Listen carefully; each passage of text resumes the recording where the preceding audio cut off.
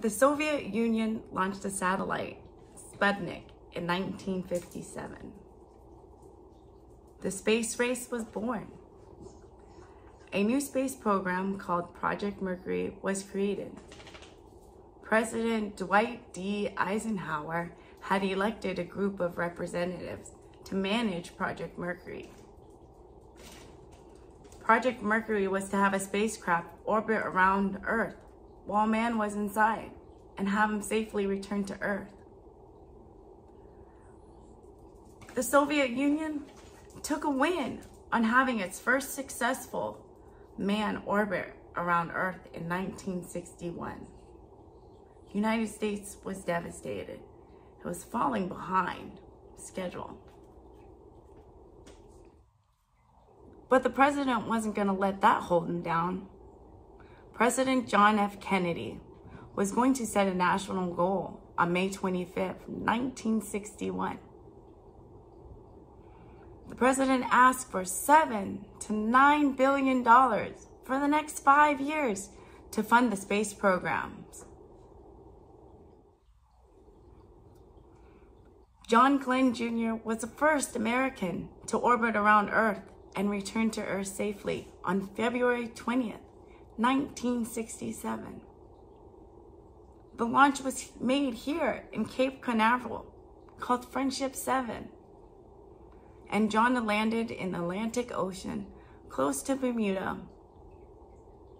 This gave a country the motivation to move forward with the space programs and to gather more data. Apollo 11 was famous for the eagle has landed from all over the world. The crew was to do moon landings and return to Earth. President John F. Kennedy helped military technology by giving people jobs in engineering and the space program, like here in Florida.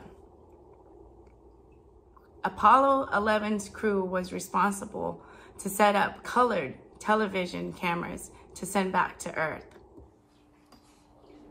They did experiments like packaging and laser ranging and solar wind composites.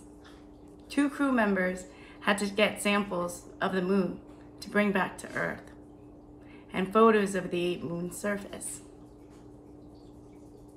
The crew Apollo 11 had to launch the LM spacecraft. The last mission was for the crew to land back to Earth safely. Apollo 11 was launched from Cape Kennedy on July 16th, 1969.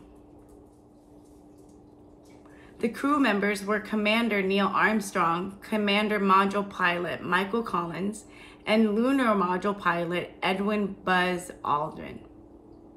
650 million people tuned in on the television, watching Neil Armstrong took his first step on the moon.